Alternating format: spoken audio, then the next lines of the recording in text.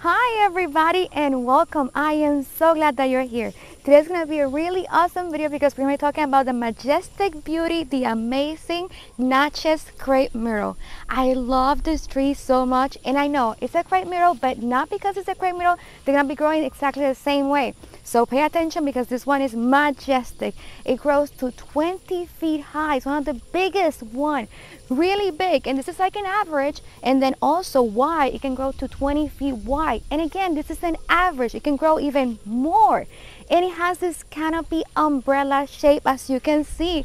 It's beautiful. You don't have to worry about cutting it at all because it already has that beautiful shape of an umbrella shape, giving you all of that beautiful roundness. It's so amazing. Plus also with this tree, you have interest all year long. You're gonna see from June all the way to September, you have this beautiful majestic white flowers growing in the tree, which are so pretty. And when the wind is flowing, it looks like it's snowing because it's so pretty to see all those white flowers just to fall on the ground. It's really, really pretty.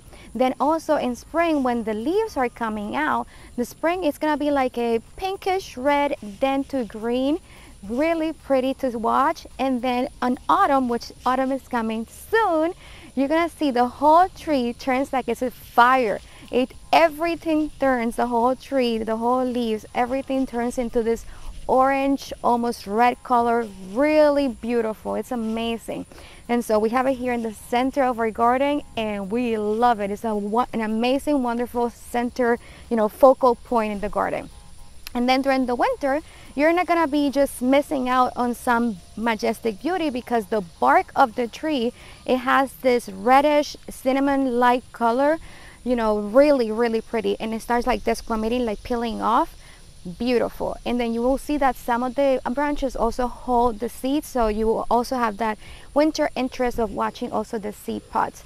Really pretty. I love, love, love this tree. This tree grows in a zone 7 to a zone 10. I have read that also grows in a zone 6 to a zone 9, but to the average, let's say zone 7 to zone 9 then, because I am not familiar about any other zones besides our zone, which is the zone 7. So we are in Maryland and we have our tree grown in a zone 7, and it does fantastic. It needs to have sun, and it needs to have a good amount of sunlight, at least 6 hours of direct sunlight. We have it in a north facing side of our house. You know that it would take more sunlight if it was in the south facing side of the house, but in here it does really well. And it has a good amount of sunlight early in the morning, which is something that they actually promote, that to have it in a north facing side, because that way it takes the first sunlight in the morning, and so all of that wetness from the evening, because the humidity and all that kind of stuff, then it's gonna allow it to dry very quickly by having that impact of the sunlight, versus being all the way at the end of the day getting the sunlight from the south facing. Then it might take longer and it can have mildew. So I'm not sure about that, but I have it in the north facing side of the house, and it does fantastic. As you can see over here, it's super, super, super pretty. I love it so much.